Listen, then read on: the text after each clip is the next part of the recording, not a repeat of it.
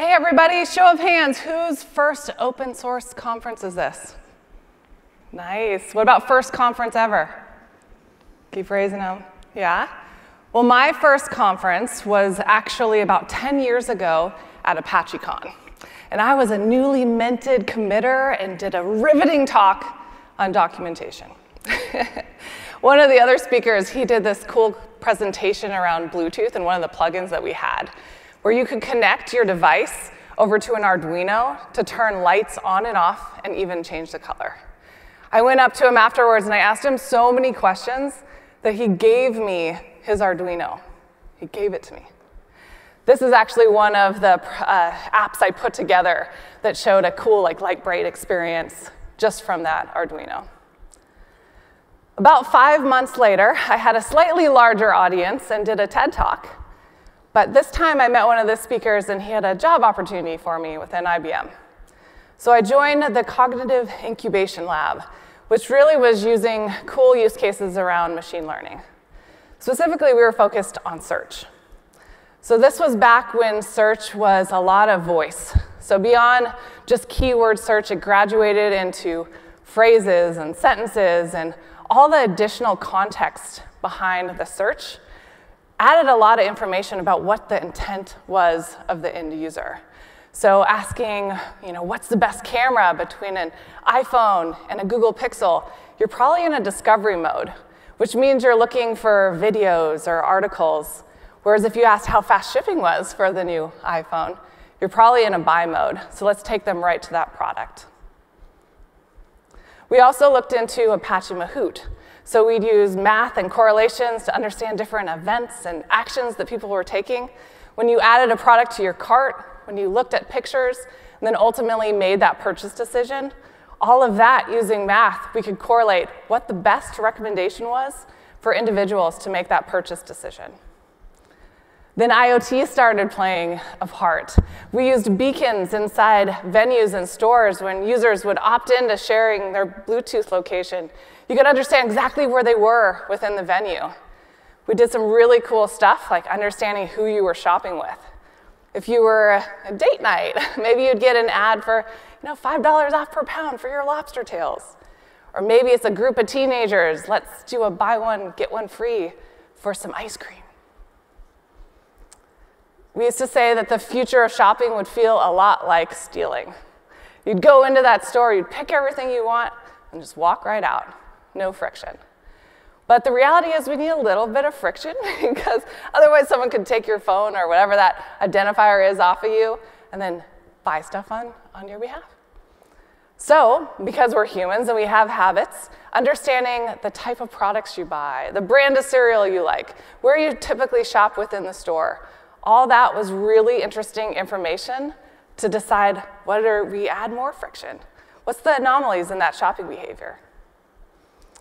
I got to participate in a startup at IBM called Go Fleetly, where we were actually utilizing existing buy online, pick up in store experiences. So being able to have an Uber driver go and pick up your order at Target versus you having to drive to the store to get it. And using sensor information from your cell phone, from the car, being able to understand who was going to be the first shopper to get there. So you could prioritize fulfilling their order versus someone else's. Unfortunately, we're about 2 years before COVID on this one, but pretty fun experience to work on. And then when that delivery driver gets to your house and they're taking a picture of the package that they're leaving at your front door, you can use image recognition to say, is that Lisa's front door, or is that the neighbor's? And then tell that delivery driver, hey, I think you're leaving the package at the wrong place. And then all of this came back together in big industrial use cases with IoT. I joined an IoT division within IBM, and we were looking into big machinery, so training the models on a bill of material and user manuals, and then adding those sensor information from IoT about the machine so that big dump truck driver could ask, why'd that light just come on? And then based on the maintenance history, based on the work orders, understanding that maybe the oil's low, or how do we recommend fixing this issue that we're seeing? And all of that ultimately is building out the digital twin of the physical asset. And I like to describe a digital twin like an ebook. An ebook is a digital twin of a real book. But the power comes in when you add sensor information. So you know when that physical book is the pages are turning, and then having as close to the exact change between the digital and the physical thing. We used all sorts of information, like work order information, and created a digital twin exchange, which allowed owners and operators, as well as the people who were manufacturing these big machineries, to be able to share the data so they could be used for training and more machine learning and AI. And this is when I start playing with blockchain technology. You know, blockchain was super expensive back then, writing on chain. So we had to make a decision. When do you write something on chain versus just using a proprietary database? That decision-making process was all part of the fun of digital twins. Then when IBM acquired the weather company, I got to play with 6 petabytes of data. So much fun.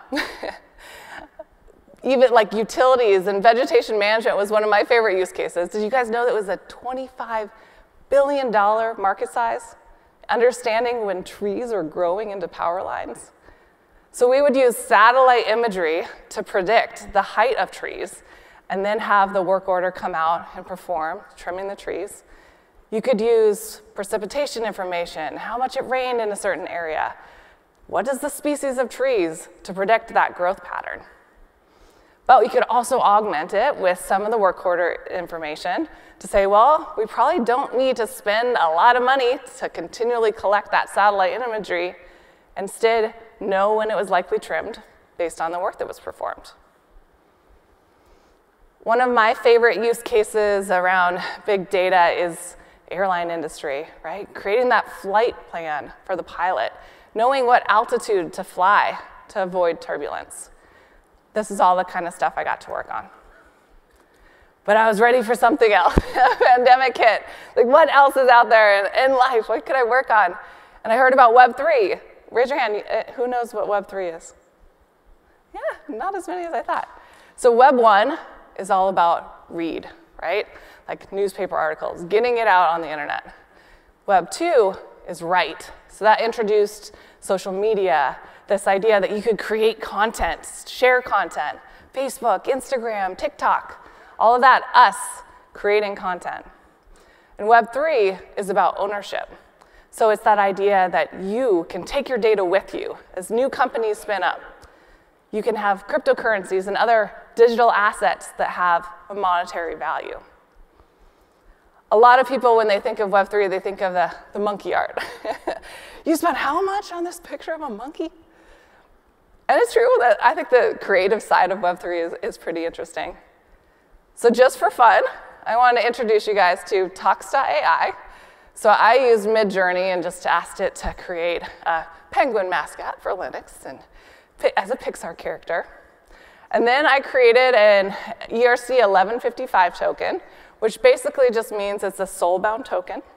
So all you guys, if you want, grab your cell phones out and scan this QR code, and you can get your very own Tux.ai. So it's an NFT that's yours, and because it is soul-bound, you can't transfer it to somebody else. It's just yours. It's part of our experience. Everybody in this room today is having the same experience. It's part of your digital twin as a human. So I'll give you a second to scan that. But it's scary, regardless of your political beliefs. The fact that anybody with just a sentence can describe a scenario that could confuse people. And this is where I'm excited about blockchain technology coming in. To be able to do verifications, to sign with your crypto wallet that, yes, this was me that took this picture. This was me that's depicted in this image.